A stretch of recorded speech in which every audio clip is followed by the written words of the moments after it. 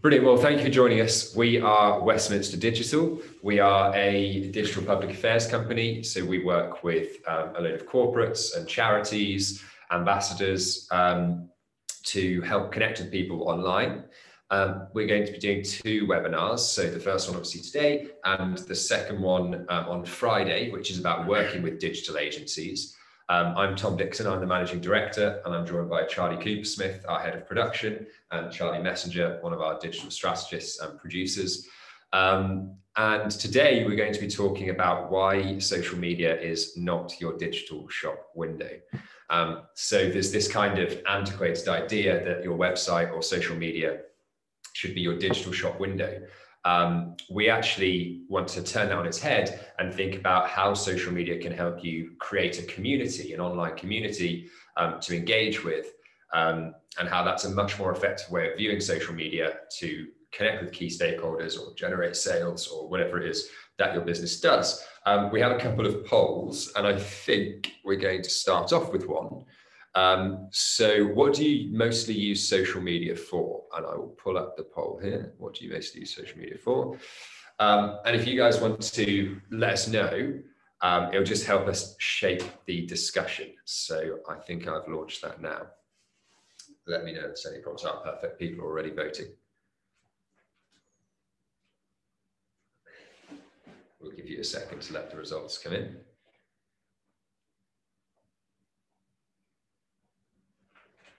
Awesome. Okay, that seems like about 3/4 of people have voted. Give you a second more. Okay, so I can see that mostly it seems like it's for selling your product or service or fostering an online community, which is great. That's what we're going to be talking about today. A few people talking about customer service and a few people talking about lobbying or public affairs. So when we talk about, let's focus first on that first answer, people that are trying to sell their products or services. And this is where we really want to move away from the idea that social media is your digital shop window, because there's a lot of companies online that get this wrong, and they use social media or they use their website just to display their products, display their services like a shop window. But actually this is proven to be not particularly successful way of selling products. And actually, what we want to do is use it for instance, like the people that responded customer service. Using social media for customer service is great. The people that responded fostering online community, again, creating that community of potential customers or potential stakeholders is super important. So I've got some examples of companies that are really good at doing that. So at the top we have Boohoo. Boohoo, this post is a what's inside my wardrobe. They've got an influencer to talk about what's inside her wardrobe, but this isn't particularly sales content. So although she's wearing Boohoo clothes, it's not particularly salesy. And the purpose of the video is content that they know the Boohoo community will like. So they know that their Instagram followers, in this instance, they know that their Instagram followers want to see what's inside an influencer's wardrobe. So they provide them with that content. They genuinely engage with this community. And that means that when they do come to sell stuff, their community will naturally come to them and buy it. And we'll talk a little bit later about how that turns into conversions or how that can help with lobbying. I know there's a few people on the poll that said they were in the more public affairs space. So we'll talk about that. We've got down here the Royal Academy of Arts. So again, it's not salesy content. It's not come to this exhibition, but it's just shareable content. It's been shared over 30,000 times on Twitter. So this kind of content that is for your community to share, for your community to comment on and like, it's a bit jokey, it's a bit more fun, will help you build this online community. It'll help you stop thinking about social media as your digital shop window, just to display your products and services, and more as a place to genuinely engage and connect with your potential customers or stakeholders. Then we've got PlayStation on the bottom right. Again, they've done a fantastic job of creating this online community. They use their social media a lot for like updates about various games or apps that they've got coming out. They use their social media to create discussions around games and apps, or have streamers or gamers talking about whatever they're playing. But again, it's the kind of content that is not particularly, it's very rare to see PlayStation, especially on their organic feeds, actually like selling anyone anything, but they just create this community. They're one of the most successful Twitter pages, like retail Twitter pages, because they're not so just displaying their products and services. They're really thinking about how can they connect with their online community. One of the things, I mean, so we look at Microsoft. Microsoft reported last year they boosted productivity by 38% through socially prospecting for leads. Socially prospecting is this idea of creating an online community and allowing the customer to come to you. And one of the things that Microsoft and PlayStation are particularly good at is responding to customers online. So it's not just about your strategy in terms of putting out content, but social media is both active and reactive. So at the bottom, you see when companies engage and respond to customer service requests over social media, those customers spend 20% to 40% more with the company. Now, this is really interesting because there are a lot of companies that are getting a lot better at this. A lot of the fast food chains who have digital agencies like ourselves in them are excelling at this really, really well. But responding to customer service over social media, it never before social media was it possible for a customer to genuinely connect with or speak to, you know, KFC as a brand or Burger King as a brand. Burger King, of course, having the most liked Twitter post of any retail company ever. And so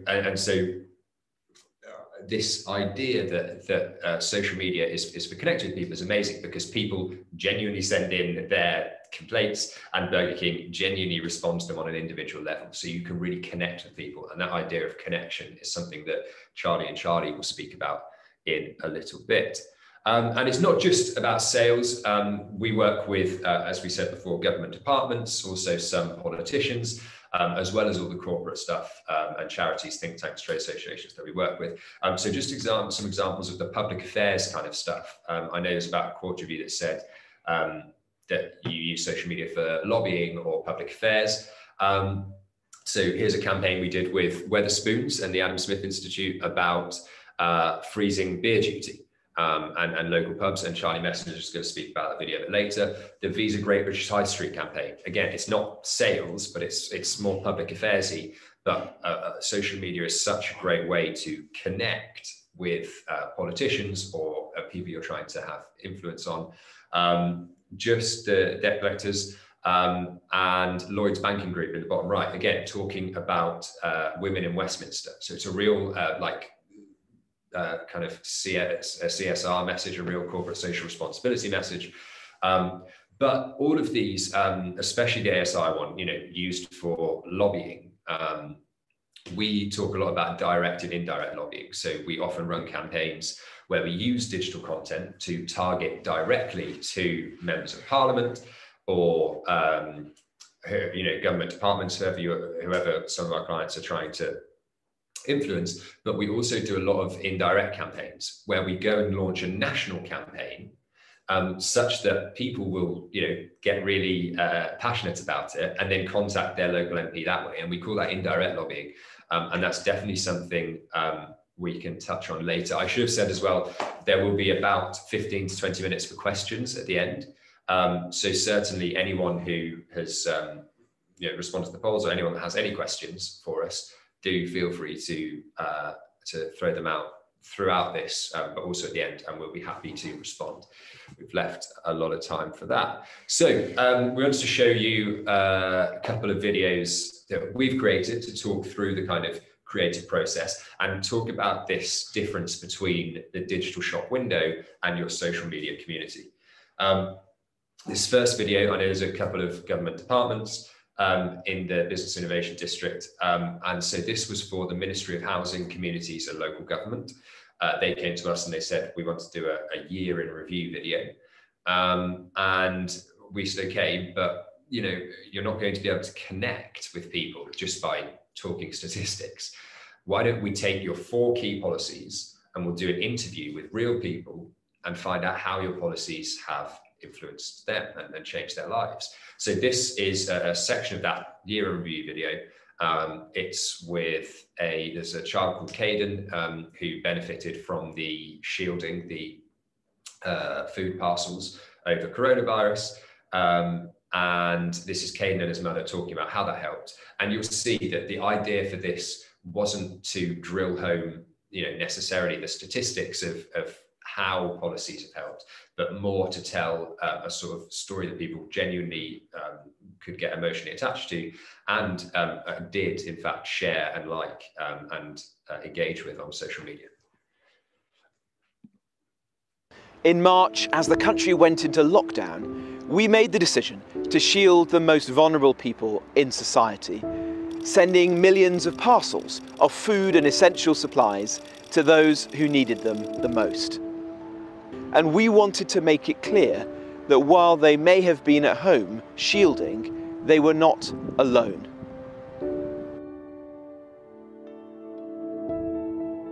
My name's Leanne. For 5 months during the coronavirus, we were having to shield because Caden has cystic fibrosis. If the government hadn't provided the food boxes throughout the lockdown, it would have been completely unbearable. I would have had to have obviously gone out to the stores where people were panic buying, obviously masses of people, and I would have potentially been bringing the virus back into the house, which could have potentially put Caden in a very perilous condition. So the fact that we got these food parcels and we had that every week without fail, it was just a huge, huge relief. And I know, like I say, for other families it was as well. I think when we'd heard the rumours that there was going to be certain conditions that were going to be shielding, and then when you got the letter and it was there in black and white, my anxiety levels were through the roof. What's going to happen? How am I going to look after Caden? When we found out we were getting the food support from the government, it was a massive relief, because I knew then that I didn't have to face going out.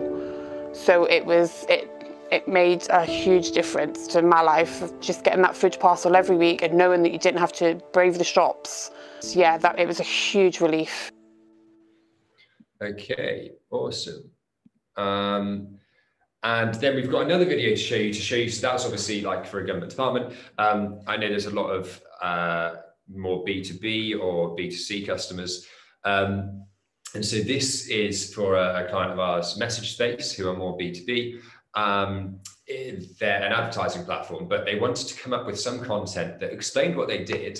So a little bit more on that service side, but was a bit more fun. And kind of, they have a very engaged online community.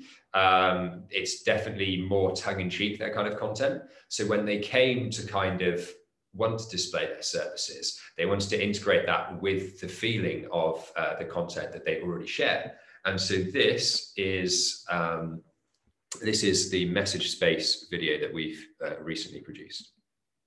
How would you get a message to the Prime Minister? It's a question asked by businesses, campaigners and causes across the country. When so much depends on government policy, it's vital people at the top get your message. But when everyone is trying to get themselves noticed, how can anyone cut through the noise? That's where we come in. What if I told you that you can reach an audience of MPs, advisors, political influencers and stakeholders using just one specialist platform? What if I told you that some of the world's biggest companies, campaigners and causes use this platform to engage high-value audiences right now? Don't go unnoticed. Partner with the Message Space Digital Politics Network.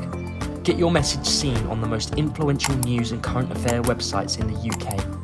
Confirmed by independent pollsters as political insiders' favourite sources of daily news.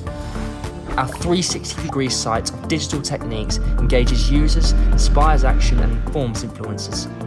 Partnering with the best, hottest sites in Westminster is guaranteed to deliver your message straight where you need it to be heard. Visit our website to find out more and get started today.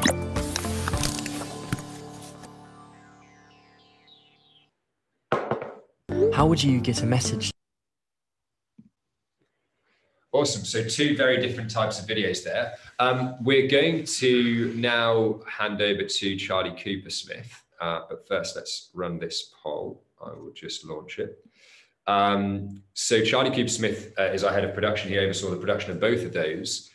I have just launched the poll, so feel free to answer whilst I'm talking. But yeah, so Charlie oversaw the production of both of those, obviously two very different types of video. There is the kind of government department and there is the corporate client, but both trying to create content that people will genuinely engage with and genuinely share. So Charlie's now going to talk about engaging content, shareable content, and we'll talk about the difference between text-based posts, graphics, and video. So very interesting to see the results there. We've got most people, the majority of people, 63% usually post kind of graphics, picture-based social media posts. Not many doing text-based, and a couple of people using video. So definitely interesting. Charlie, I'll hand over to you. Okay, great. Change the angle. Yeah. Right, great. Cheers, Tom. Yeah, so I'm going to be talking about what is engaging content and discussing a little what sort of content you guys should look at putting out onto your social media accounts. So what is engaging content? Well, traditionally, engaging content is content that has as much of an impact on your audience as possible and helps foster this idea of an online digital community and creates a dialogue directly with this community. We're at a position now where social media occupies such a large space on the internet, and there's so many users, it's such a mass audience that use it. I know there's 145 million people use Twitter every single day. 1.5 billion people use Facebook every single day.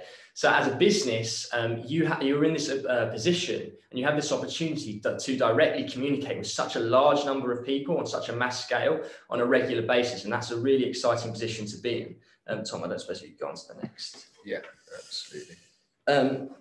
So then it comes down to what sort of content should you be putting out? Now, like I said, there's so many people using social media and people have different interests and they engage with different types of posts.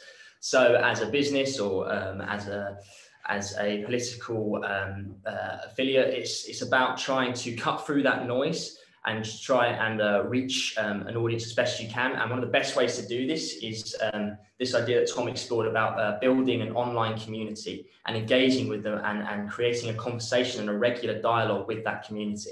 So what I mean by this is not just plastering out, social media posts, say like you're a business and you've got a product coming out. It's not just, hey, here's our new product, come and click here and engage and see if you can buy it or want to buy it. Or, we've got a service, here's an animation about our latest service. It's actually about trying to communicate with them and producing posts that they can directly engage with and that they can directly or elicit some feedback from them. So an example would be, let's say you've got this product coming out. Hey, we've got this really great product coming out. Here's 4 different colored versions of that product. Comment below what color you like best. Or we've got this new product coming out. Share this onto your social media, onto your stories, for a chance to enter our giveaway. That's directly eliciting engagement from them. It's trying to generate a dialogue with them and communicate with them directly and trying to get them to feedback on your posts. So Tom, if you could go to the next one, please, mate. Yes. And the next one, sorry. So then it comes down to, what sort of content is king? It was quite interesting in that poll that a lot of you said graphics. Us as a digital agency would often always say that video content is king on social media. This is because, the analytics, as you can see on the screen there, they often suggest that video content generates the most engagement on social media.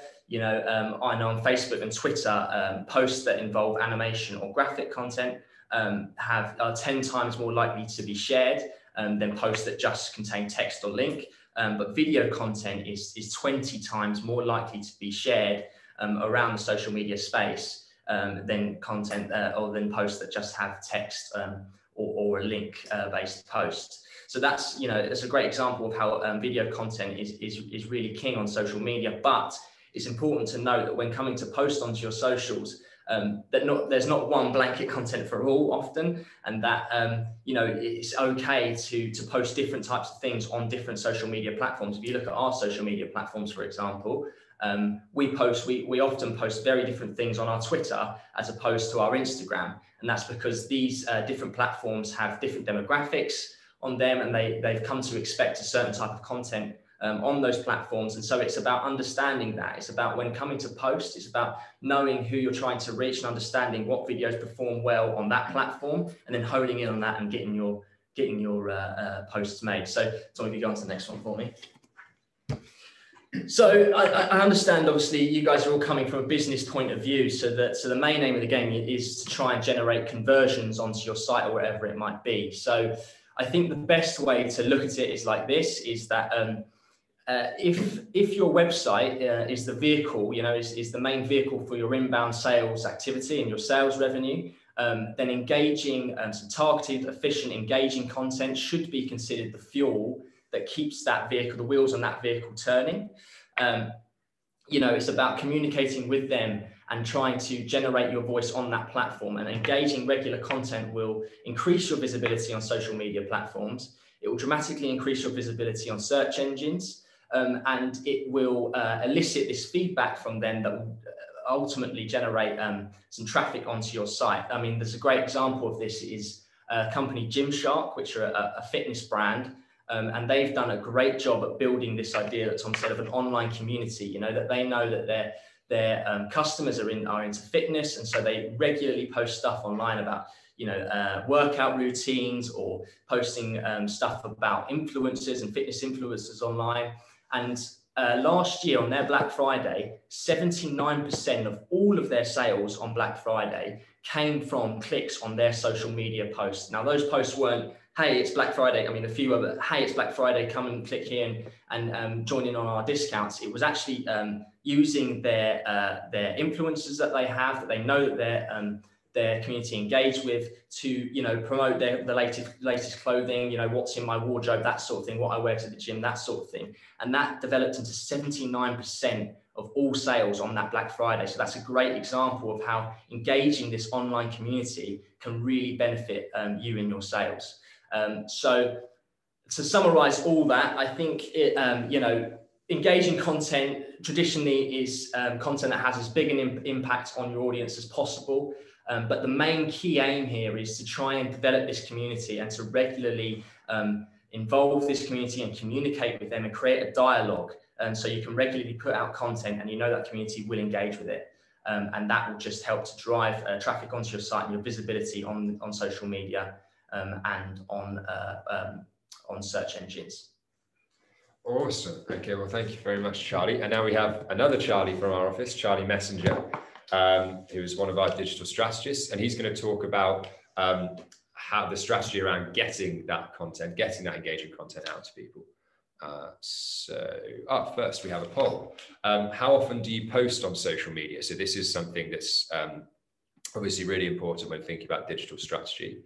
Let me end this poll and launch the new one. So how often do you post on social media? Weekly, daily, 2 to 3 times a day, or more than 3 times a day?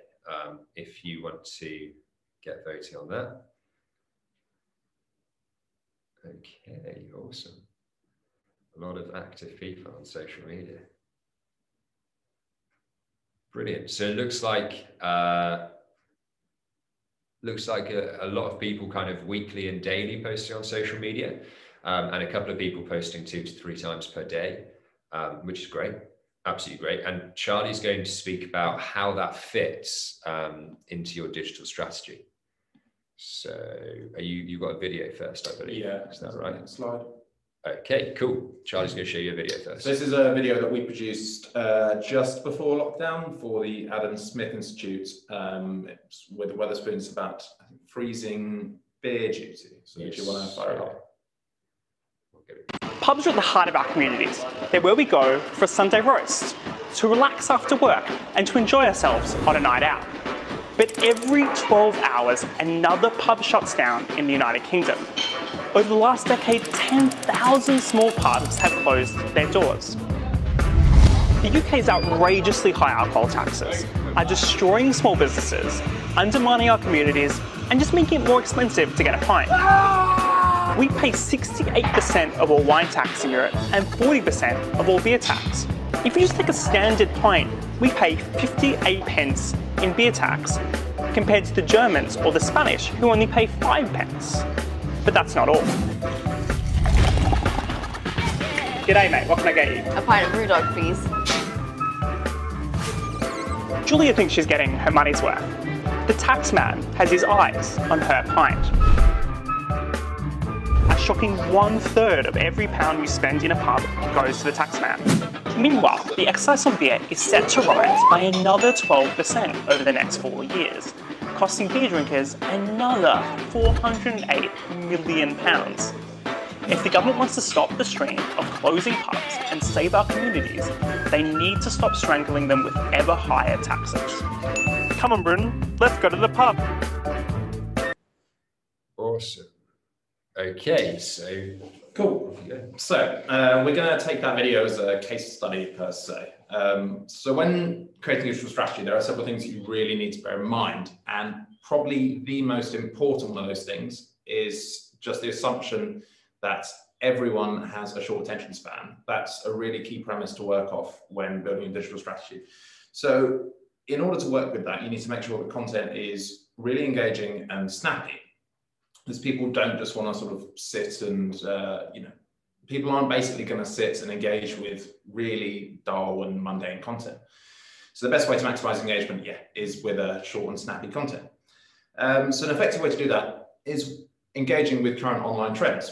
So that video that we just did there, we looked at what sort of stuff really works well on Twitter, because that's where this video was predominantly going to be targeted at. So we really tapped into, to an extent, meme culture and, trends that are popular on Twitter with political, the average person on Twitter who's got a vested interest in politics. That's who this video was really targeted at. So we stylistically chose the fonts that we use. We use some Comic Sans. I think it pops up saying now with added tax, that was in Comic Sans because we knew it's kind of like it's a popular font to hate on the internet. We had people popping up out of, flicking the notes everywhere because we knew that's very much in keeping with online viral trends. So we used this idea of internet quirky meme culture to basically try and cut across quite a serious political message. And it worked really well. It went down an absolute storm on Twitter. It had a few 100,000 views, I think. It was actually liked and retweeted by various politicians, including but not limited to Nigel Farage, who obviously wasn't at all who we were targeting this video at. And we don't necessarily agree with his standpoints and views, but he himself has got 3 million followers on Twitter. So Nigel Farage seeing that video, retweeting it, that's potential for another 3 million people to watch the video, click the link that was linked to, that was in the tweet, look at the Adam Smith's Twitter page. So it's like a whole myriad of responses that come from basically tapping into what's quite a serious market. Politics and public affairs is a serious market, and people don't often associate that sort of stuff with viral content. So if you go in there with a message it's still serious and it's making a standard political point, but it's in a really fun and upbeat, quirky left field, it's executed in a really left field and quirky way, then people are going to engage with that really well because it stands out. Since then, we've done a lot of content with the Adam Smith Institute in particular, and we've basically aimed at keeping their content consistent, but not the same. So that means that all their content is it's all original, it's quirky, it's all left field, but it's all original. Each piece is different from the next, and people have come to associate that. People come to associate them, the brand, as this sort of quirky personality on the internet, which again is occupying a really unique field in public affairs. Because like I say, public affairs tends to be quite blank-faced serious. I think people really look for brands to connect with on the social media if that brand is voicing a certain personality. As Tom mentioned, Burger King, the brand, hired, I think they've got a third-party social media affairs agency that run all of their socials. They ended up having, I think in 2018, the most liked tweet of all time on Twitter, which was just a simple response. I think Kanye West tweeted out saying that his favorite restaurant is McDonald's, and Burger King responded saying, well, that tells you everything you need to know. And I think it ended up having something like just shy of 1 million likes and retweets. And it's such a simple but effective way of engaging with consumers on social media, because it looked like this brand all of a sudden had a personality. It wasn't just a corporate, slab occupying space on the internet. It felt like a person. So that's really worth bearing in mind when you're looking at making content, is how can it be unique and original while still getting across your message? So I think once this content is consistently put out in this manner, you've consistently got original content that's somewhat out of the box. It's somewhat original, it's maybe a little bit quirky, or I guess that depends on the market you're targeting, but it needs to really stand out from what everyone else is doing. So you look at what your rivals or competitors are doing and see what works well, what works best, and can you capitalize on that? Can you add your own set of twist to that? And I think once you start routinely putting out that quality original content that's unique, that's when you can look at building an exponential following. And in turn, that will feed into your goals, be it building an online community or directing clicks, and so on and so on. Absolutely, and that's really, it kind of brings us towards the end of what we're talking about. But just to close off, and before we move to the Q&A, it's like fantastic. I mean, I know Charlie Cooper-Smith has spoken about engaging content, and Charlie has just spoken about a bit of digital strategy. But all of this is about how can you better build an online following so that people come to you. As Charlie Messenger was saying, you can reach out to other communities similar to the one that you want to build. You can go and retweet and like people's posts. You can create engaging content, new content for people to respond to. And all of that is part of building this online community. That's what the most successful brands like Gymshark or Boohoo or Burger King have done on social media, is create this online community. So we now move on to the Q&A part. I can see we've got a question already. Let's see, what's the best way to open this? I don't have the... If you hit escape. Yeah, I think we might have to come back to ourselves in full screen. Here we go, here's the Q&A. What's the best social media platform for posting unique, quirky content, in your opinion? Okay, interesting. Can I answer? Let's just, yeah, go for it. I think quirky and unique content really goes down a storm on Twitter, because Twitter has got the shareable option that perhaps Facebook and Instagram don't capitalize on so much. So obviously retweeting is a big one. Quite often tweets can end up exponentially blowing up. So I think if you're looking at quirky and original content, definitely try and tap into that on Twitter. And also it's easy, because that content, yes, it can be fun videos and animations and pictures or whatever, but it can also, like I said, the Burger King tweet it was just a simple one sentence reply to Kanye West, and that really blew up. So definitely Twitter, because it doesn't take a lot to routinely post on there. It's not like you have to carefully think what's going on the Twitter today. You can just engage with customers and current trends very easily there. That's it, and that's what when we talk about social media as being active and reactive. It's okay to not to kind of go with the flow and see what's trending that day and to kind of jump on the back of that. And actually that's going to be really good when you're trying to engage this online community, because you have to remember that on social media, you're not just trying to cut through against your competitors, but you're trying to cut through against the John Lewis Christmas advert or a picture of a cat on a skateboard. And so it's really important to kind of think about how you can be both active and reactive.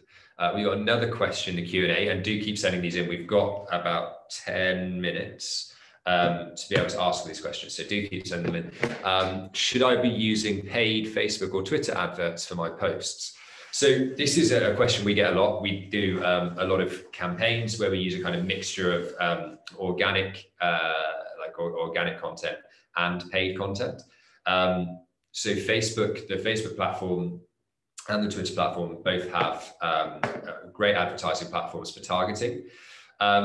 What we see a lot of in terms of mistakes that companies make or departments have made in the past is that they want to get a message out. So they post something, put loads of money behind it to boost it, and then say, oh, look, we got a better than normal engagement. Well, yes, but actually that's not the most successful way to use like the boost function on Facebook or Twitter. Realistically, what you want to do is be creating content. The content is the key. Content that people want to share anyway, because like Charlie said, then you get that exponential kind of reach. So create content that people want to see anyway, and then you can use the boost functions to kind of elevate that a little bit. In terms of like dark ads, so kind of advertising campaigns that aren't boosts on your posts. So this is more looking at Facebook. We use them for like very targeted campaigns. So whether that be geographically targeted or for demographically targeted or interest-based, we can use any of those sorts of metrics to work out exactly who is the most receptive audience. And yeah, absolutely can be very, very useful in terms of targeting very specific people. So that's that one. Right, we've got a couple more questions. In terms of creating an effective piece of content, could you run us through the planning and production process? Yeah, I know we're actually going to go into this in a lot more depth on Friday, on our webinar on Friday. So I'll keep this one relatively brief. But if you came to us as a digital agency and said, we want to start producing content, how do we go about doing that? The first thing we would do would be to ask who it is you're trying to reach. What is that key demographic that you're trying to reach, and establish that, because again, naturally, different demographics react differently to certain types of content. And then it would be looking at what platforms that you primarily operate on. Is it Instagram, Facebook, or Twitter? And seeing what platforms you operate on most, and what content works well on those platforms. And then it's about your key message and what it is you're trying to get across. Is it just, promoting a new product? Is it, an event that you've got coming up? Or is it you're just trying to get your name out there and build this online community? All of that feeds into it, because, different types of content lend themselves to different outcomes. So once those three questions are established, then it's just about planning out the videos, and we'd go into a storyboarding phase. We'd look at, like Chaz tapped into, the online trends and what works currently, and start to build, whether it be a video, graphic, animation, whatever it might be, using our knowledge and what we know about the social online trends and how that works, to try and build and to generate your content for you. So that's a very brief breakdown of the process that we would use if you came to us looking to produce content. Absolutely, and as you said, we're going to be talking about that. We have another webinar on Friday, so do join that, because that's going to be talking about specifically working with digital agencies, kind of the procurement process, how to kind of get your ideas best across to a digital agency, and a little bit actually about targeting and targeted campaigns. There's another question, really interesting. So I use Instagram mostly as a very visual business addresses. What's your opinion of Instagram stories as opposed to actual Instagram posts? I haven't managed to master stories yet. So this is really interesting. And as Charlie was kind of touching on earlier, people engage with videos, graphics, text-based posts differently. The reason for that is all of the Instagram platforms have an algorithm for how they show your content. So Instagram actually, I know you've spoken about posts and stories, but Instagram right now are pushing Instagram Reels. So that's a maximum 30-second video. They're actually pushing that so much that a lot of the clients we're working with are getting viewership higher than the amount of followers they have. So we have a client with 85,000 followers. We've been testing out some reels and been getting about 120,000 views consistently. So definitely I would look into Instagram Reels as something right now. Those algorithms are always changing. Stories are great because it's quick, easy to use content. You can really consistently get it up, and it's so easy to create. You can be very responsive in that, even just sharing things that other people are doing, again, trying to create that community. And stories are like really part of that community. If you look at the brands we've spoken about, Gymshark, Burger King, Boohoo, the Royal Academy, they're always putting kind of stories up such that their community know that every time they go onto the Instagram app, there is something for them to watch, right? Even if it's not an actual post, there's just a story for them to watch. They might only watch 3 seconds, 7 seconds, 10, they might watch all 10 seconds of a story. But definitely Instagram stories are a great way to connect with your online community and help build your online community. We've got one more just come in, and we'll potentially take this as the last one. What are the fastest growing social medias currently? Right, so in terms of social media platforms, TikTok is rapidly growing. We haven't seen a huge amount from corporates and how corporates are going to use that yet. But TikTok is definitely growing in the younger demographic.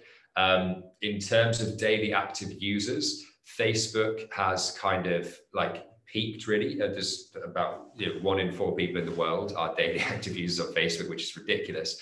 But it's obviously the growth rate then is slightly steeper. Instagram is still growing. Twitter is actually still growing.